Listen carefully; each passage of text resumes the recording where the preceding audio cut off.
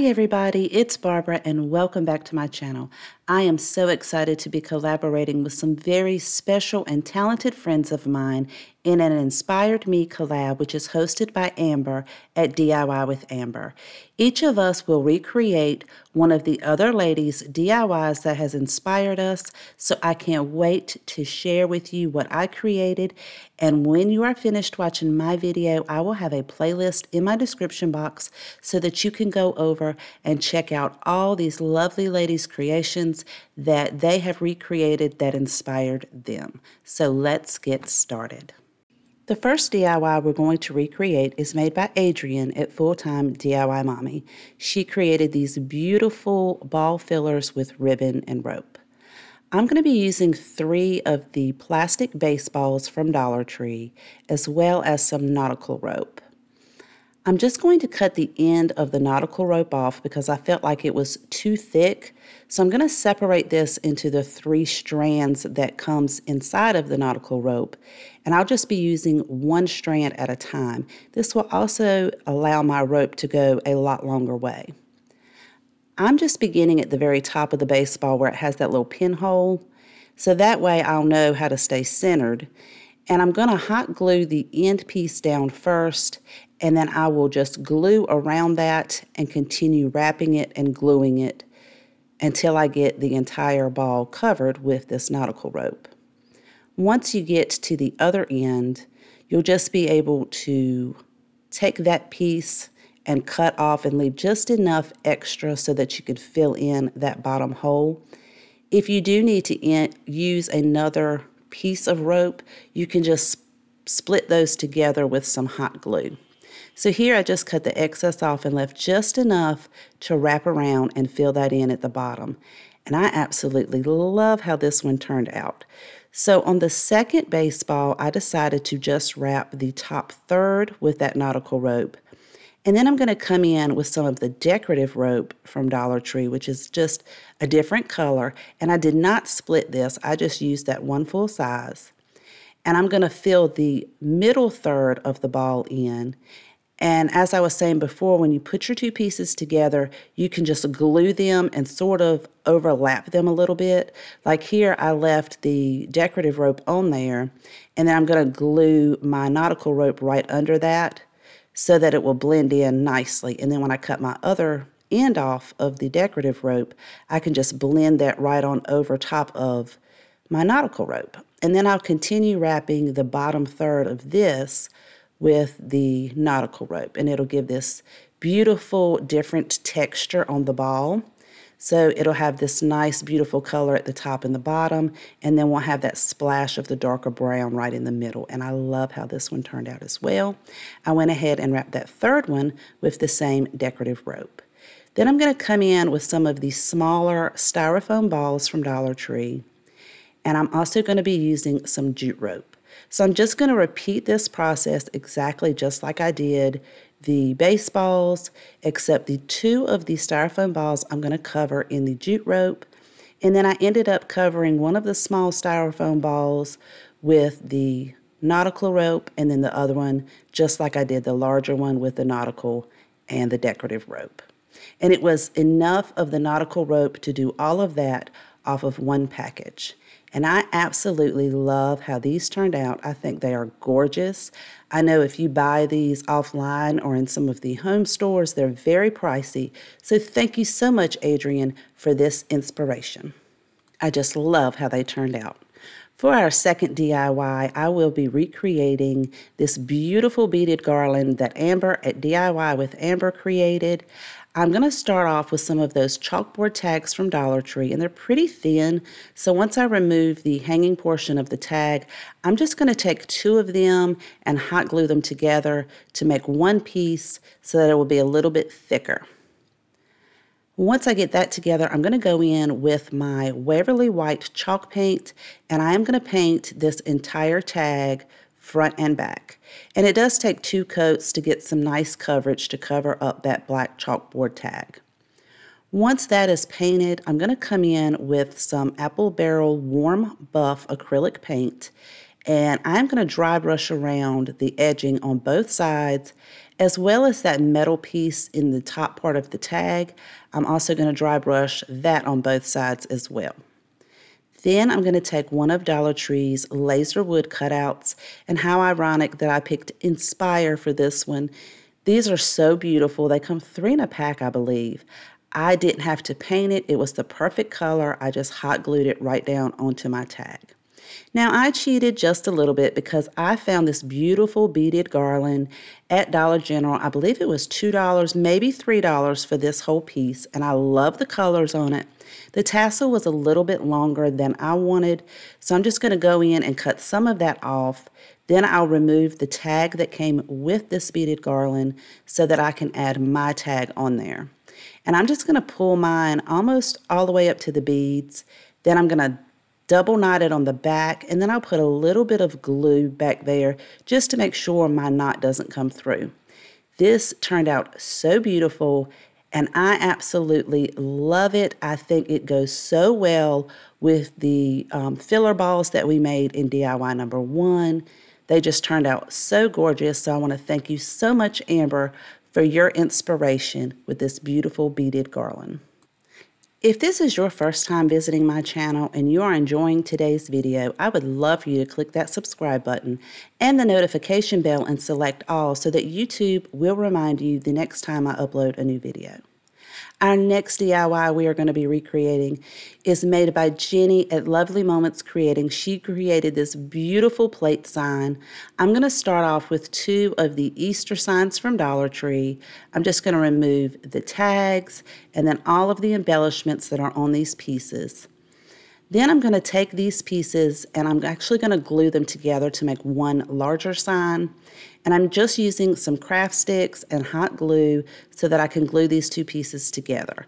And I begin just by putting those on the seams, on the outside edge, in the middle, and then I'll just add some random pieces in there to make sure it's nice and sturdy. So now our back will become our front, and I'm going to go ahead and take some spackling, and I filled in those holes at the sign. And then I'm going to take my Waverly White chalk paint, and I'm going to give this 2 coats of paint and let that completely dry.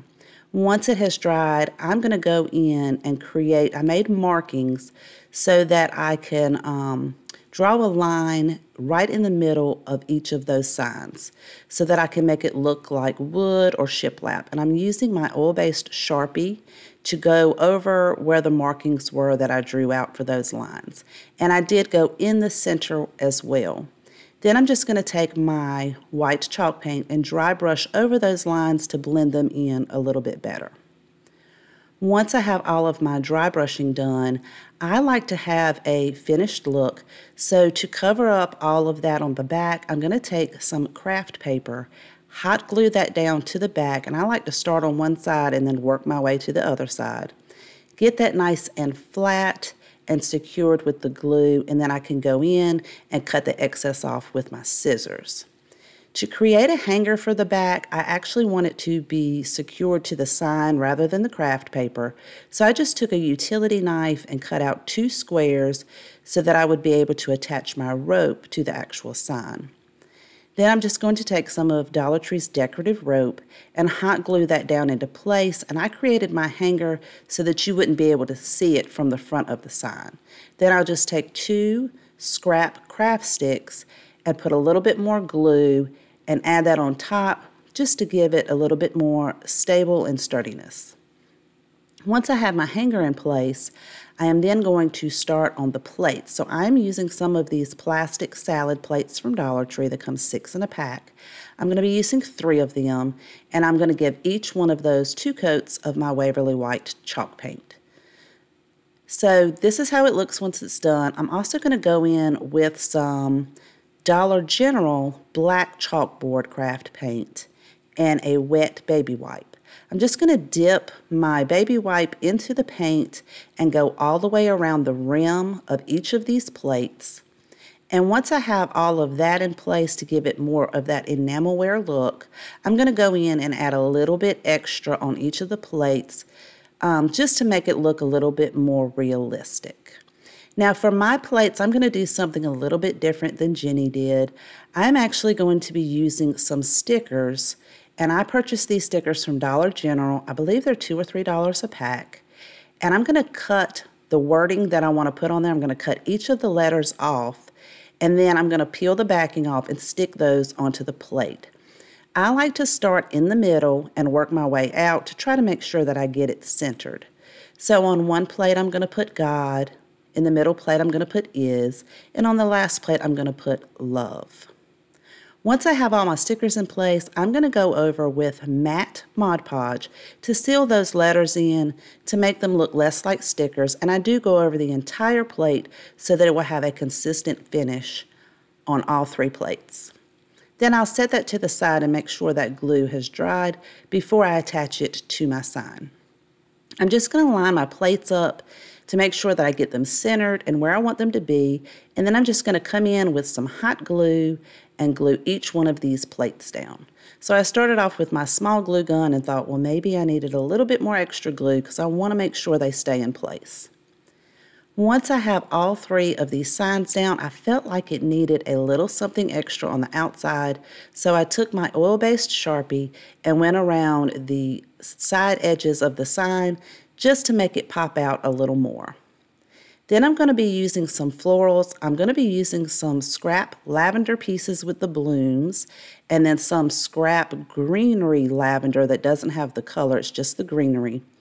And I'm going to hot glue 2 of those pieces on the bottom plate on one side, and then I'll come in with the other 2 pieces and glue those to the middle plate just to give it a pop of color and to give it just a little something extra.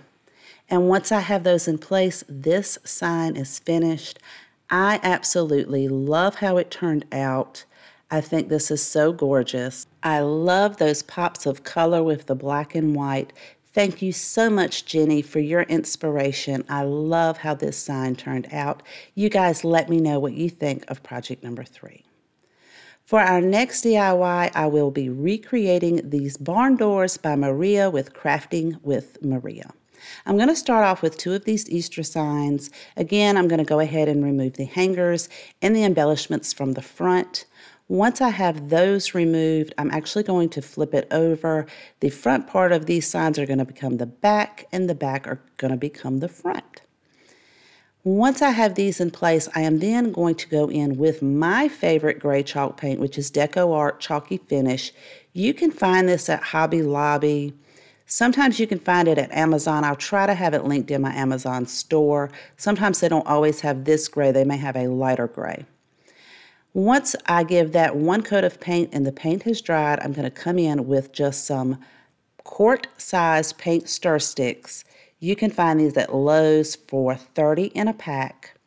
I'm going to start off by drawing a straight line on the end so that I can cut those rounded edges off. I like to use a utility knife and score mine and then come back in with some scissors and cut that, and it just keeps it from splitting and cracking. Once I have one piece cut, the 2 ends off, the rounded piece, I'm going to set my second piece on top of that to determine where I need to cut the top piece off so that we can create edging for our doors. Once I have that marked, I will score it and cut it just like I did the first pieces. Then I'm going to go in and do the exact same thing for the other side. So you'll be using 2 craft sticks on each side. Then I'll come in and do the bottom as well. And I'll just take 1 of the craft sticks. Now I actually cut it down a little bit shorter than 1 full craft stick. And then I can go in and piece that together at the bottom and do the exact same thing at the top. And I always try to make sure everything fits before I move on to my next piece to cut. Once I have the top piece cut in and I kind of have everything laid out, then I can go in and start working on my cross pieces in the middle. I'm just going to take 2 of the craft sticks, the full-size craft sticks, and hold them up in place. I'm going to make X's for my barn doors. So once I have those lined up, I can just take my pencil and mark the corner there at the bottom so I'll know where to cut that. And then I'll do the same thing at the top. Now I did go ahead once I got these done and cut the edging off of both of those ends, just that rounded piece. but I am not going to glue anything down because I am going to go in and paint it. And I know these aren't going to line up perfectly, and that's okay because these pieces right here will be cut again later on so that I can blend my X in together. But I just wanted to be able to lay everything out first. Then I'll go in with 2 more craft sticks to create the other part of the X, and I'll do exactly the same thing, making my markings with my pencil, and then go in with my utility knife to score them and my scissors to cut them out. And I'm not going to cut the ends off of these yet. Once I have everything cut, I do go in with my pencil and label each piece because I'm going to be painting the front, so I want to make sure that I know exactly where they go. Then I'm going to take my Waverly White chalk paint, and I'm going to give these craft sticks 1 good coat of paint on the entire piece, including those outside edges. And I will let that paint dry. So once that paint is dry, it is time for me to assemble this, and I'm just going to glue these down with some hot glue, and I'm going to start on one corner at the bottom and go ahead and add my side pieces on, and then I can add my bottom pieces in and just fill everything in with my hot glue. Then for those cross pieces for the X, I'm actually just going to hold it up there first. I want to make sure everything lines up before I make any more cuts or glue anything down. Once I have that long piece for the 2 ends that I didn't cut, I can go in and mark that with my pencil so that I can cut those where they'll meet perfectly right in the middle. And don't worry if you have a few little gaps because we are going to go in and fill those in. Once I have that set in, I can then glue it in place so I can go in and make my markings for the other part of the X. And of course, as you're doing this, we did create 2 doors, so you're going to do the exact same thing with craft sticks on the other door. Once I have those marked in place, I can then go in and glue those down after I cut the end pieces off. Once I have everything glued and lined up, and I've gone ahead and done my second door as well, I do like to have a little bit more of a finished look, so I'm going to go in with some spackling. You can use wood putty, caulk, whatever you want to use, but I'm going to go in and fill in all those cracks, and I'm trying to be careful not to get it on my gray paint. And I'm going to do that for both doors. Once I have all of that on there and my spackling has dried, I do go in with some sandpaper and sand all of that down before I go in and paint it, those pieces that I've already put that spackling on. I'm also going to paint the outside edges of each of my signs and also go over and touch up the paint where I filled everything in with the spackling. And that's going to give it that nice crisp look, and everything's going to look finished and polished. Once all of the paint has dried, I want to cover up the back of each of these pieces so that, again, it will have that finished look. And I'm going to cover this up using some craft paper. And I just cut my craft paper down just slightly bigger than my sign. And then I'm going to use some hot glue to attach this on there, spread it all out, make sure it's nice and smooth, and then I can go in with my scissors and cut all that extra craft paper off. Again, you'll do that for both of the doors. Then I'm going to set those to the side. I'm going to be using 2 beads. Now, I pick up my beads in a very large bag from Amazon, which I have linked in my Amazon store if you're interested. And I'm showing you 4 tumbling tower pieces, but you're actually going to need 6. And then these are the brain teaser games. I'm going to be using 4 of those, but you want to make sure you get 4 with the holes on the opposite sides of each other because some of them have holes in all different places. So make sure you get 4 with the holes on opposite sides. Then I'll go in and paint each one of these all the way around with my black chalkboard craft paint. Then I'm going to take the brain teaser piece, make sure you have the holes on each side, one of the tumbling tower pieces. I'm going to put some Gorilla wood glue right in the center at the top part of that brain teaser piece, put some hot glue. Then I'm going to set my tumbling tower piece right on top of it so it's flush with the top part, and your holes are on each side at the top part. And I'm actually going to create 4 of those. These are going to become the top pieces of our door. Now I'm going to take one of Dollar Tree's flagpoles. These things are super easy to break apart. I thought I was going to need some pliers, but it literally, those little extra pieces pop right off. So I popped the bottom piece off, and then that top piece that has the hook, I'll just pop that off. And I do save all my little pieces because I might want to use those in a different DIY. Now I am left with just one long rod. Then I am going to assemble my doors by taking the pieces that we made with the brain teaser and the tumbling tower piece. I'm going to place one on each corner, making sure it's flush at the top and the sides, and I'm just going to hot glue those down. So I made sure I put some hot glue at the top, and you're just going to rest that piece right on the very top of it, but make sure it's flush to the outside edge of the door. And I'll do the exact same thing on the other side, and I'm going to do that for the other door as well. So each door will have 2 of these at the top. And this is what we're going to be hanging, or what we're used to hang our doors with. And then because I'm just a little bit extra to add the handles on, I do like to measure it. I wanted to make sure they were both in the same place.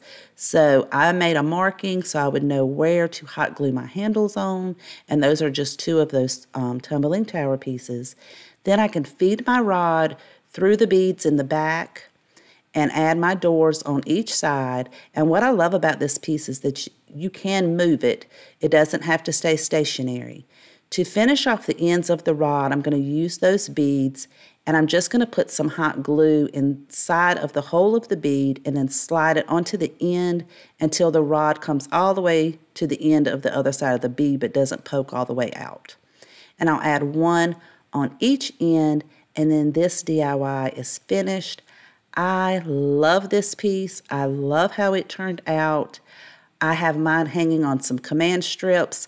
You can move them. You can put a wreath in the middle just like Maria did. And I love the fact that you could take the wreath out. You could close the doors. You can move them. I love how this turned out. So thank you so much, Maria, for your inspiration. You guys, if you have a favorite, I would love to know which one is your favorite in my comment section down below. Don't forget to go check out the playlist and see what everybody created. Thank you so very much for watching. I appreciate each and every one of you. Please take care.